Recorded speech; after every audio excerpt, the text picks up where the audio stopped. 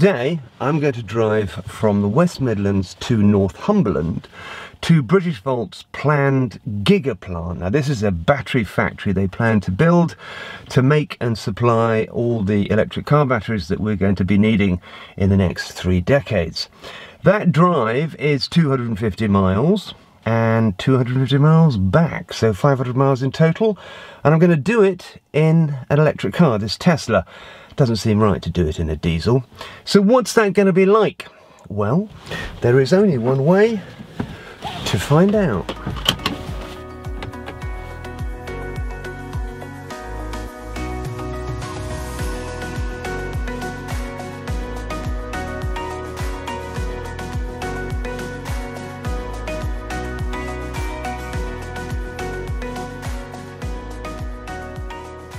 Britishvolt's giga site will be one of the largest manufacturing footprints in Europe at 95 hectares. I spoke to Professor Colin Heron from Newcastle University, who's coordinating universities working on research and development. Colin has been championing electric cars as long as I have. The government said by 2030 that we can no longer buy petrol or diesel cars and vans, or even hybrids. So this is really a big deal now, isn't it? It is, and it's in the past, when I first started with this around 2009, electric vehicles were an option. It was a novelty. We've now set deadlines of 2030 and 2035. So effectively, it started. It's not stopping. Where when I first started with this, it was an option. It's not now, and this is evidence of that. And potentially the announcement of Nissan's other battery plant just shows it's now happening. Now, if we don't do this, we'll have to buy our batteries from other countries, won't we? We certainly will. We'll have to ship them in and it's a bit ironic environmentally to have batteries made in a low-cost country with probably a high carbon footprint, then put them on a ship to come here to build a zero-emission car.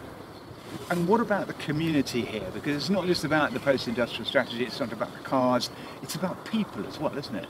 It's massively about people, and what this is offering. And one good thing about Britishvolt, what they've said is they want the workforce to be inclusive. This is an old coal mining area, not a battery production area, not a car production area. We've now got to work with the manufacturers in the schools, get the parents to think this is a really good career, encourage children through STEM. Some will go like the traditional route I did, through an apprenticeship, through a college, to a university. Some will just go to university. But from the education sector, we've got to have open arms and say, not only come to us, we've got what you need to get that job. I also talked to Peter Rolton, chairman at Britishvolt, who claims that this country needs a low-carbon battery industry urgently. Now, it's important for the region, it's important for the UK, but for the car industry, if we don't have a self-sufficient supply of affordable, clean batteries, what's that going to mean? Well, it means, you know, literally what was said previously, the cars are going to go to the batteries, they're going to move into other jurisdictions to get closer to that battery supply chain. There's no battery supply chain in the UK worth talking about at the moment. We need to get this factory built, up and working. We're looking at Q4 2023, so we're ready for that change, we're ready for that evolution. And, you know, I think there's something like 14 EV plants, you know, in planning or various stages for Europe. Even if every single one is built and at full manufacturing capacity, there is a shortfall predicted by 2030 of 25%. So it's absolutely vital we get this done. And this is an £80 billion UK automotive industry, which is at threat if we don't get this right. Absolutely. You know, it's key strategic asset we are building now for the United Kingdom. Is it too dramatic to say this is a once-in-a-generation opportunity, Peter? No, I don't think it is. I think it's one of those seismic moments when the world changes. Okay, we've had the the internal combustion engine. Everyone's life is affected by the internal combustion engine. We've had it for years and years and years.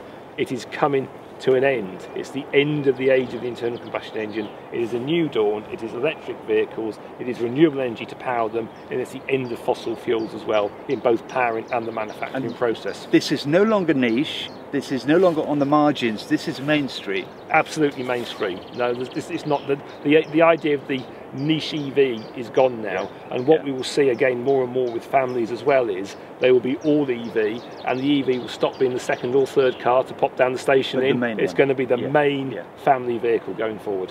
One of the great things about this site is we've got fantastic access to renewable energy. We've got offshore wind, we've got the North Sea interconnector there with lots of hydropower coming over. We can put 28 megawatts of solar just on the roof of the factory. We want to produce the low/zero carbon battery.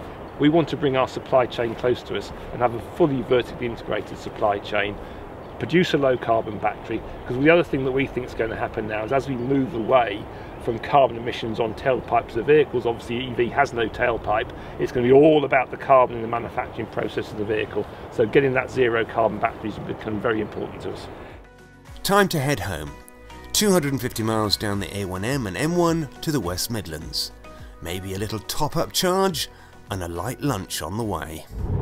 So here we are, approaching home, and the trip computer has changed to 500 miles. So what was that 500 miles like in an electric car? Well, I'm really surprised how okay I feel.